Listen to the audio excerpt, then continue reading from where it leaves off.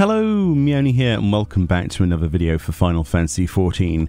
Today I wanted to talk about one of my new favourite features, not the favourite, but one of my new favourites, which is the new combo system of displaying those combos on classes that perhaps you're not familiar with or things that you're not entirely sure how work.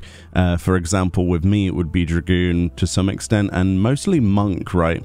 A lot of those jobs I don't really touch, and there's a way that I can get around that without having to go externally to other websites, whilst that's still obviously, you know, a promoted idea, a good idea to do, to know how to min-max your character, especially if you're going to think about going into Savage or anything like that.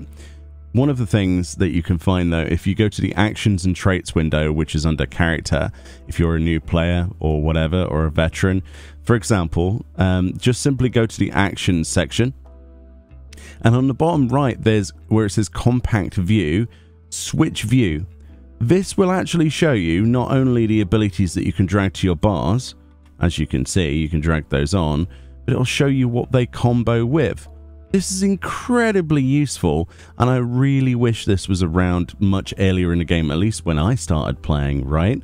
Because this allows you to pick up a job and go, right, how does this work? What combos with this? Of course, you could learn normally. You could go up to a monster and just press a button, and then, you know, another button will light up, right? It's fairly obvious to some degree, but having a good idea, you know, beforehand, or at least figuring things out, knowing that after you press True Thrust, you have those two choices of Disembowel or Vorpal Thrust, for example, and what those chain to Heaven's Thrust or Chaotic Spring. You can press the upgrade button to see what those upgrade to at what levels. It says actions registered high on the list are upgraded to those below them with the acquisition of traits. So as you level, you know that a certain trait will upgrade the actions combo. And that shows you how that works, and you can scroll down and see how other things work together. Now, this is basic information, but it's information that's going to make the entire game a better place. One of the things that can be obviously criticized about Final Fantasy XIV is the idea that they push you towards going into the Sage's, you know, newcomer trial system thing, you know, going through the Adventurer Guild and working out things that way. But a lot of the time when you're doing the Smith's activities, you're not actually learning anything about your job, right? Your role. So having this in the game is incredibly useful.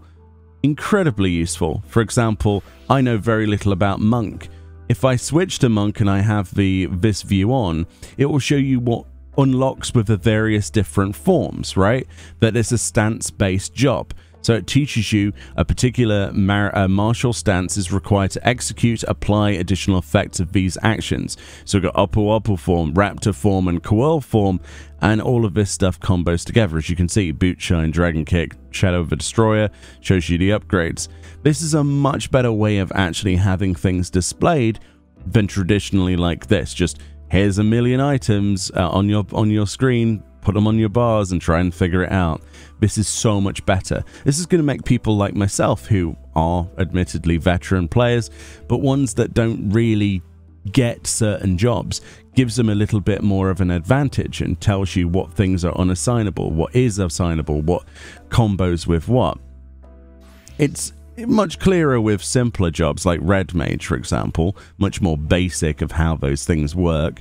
But for advanced things where you have actual rotations, like, I don't know, like Monk specifically, or Samurai is a great example, for example. People starting out with Samurai might go, holy moly, what's all of that stuff, right? Whereas they can switch the view now and go that, oh, Hakaze goes into Jinpu, which gives you Gecko, and, you know, vice versa, Fuko into Mangetsu or Oka, and there's the weapon skills, and there's your other abilities, your off globals, etc., right?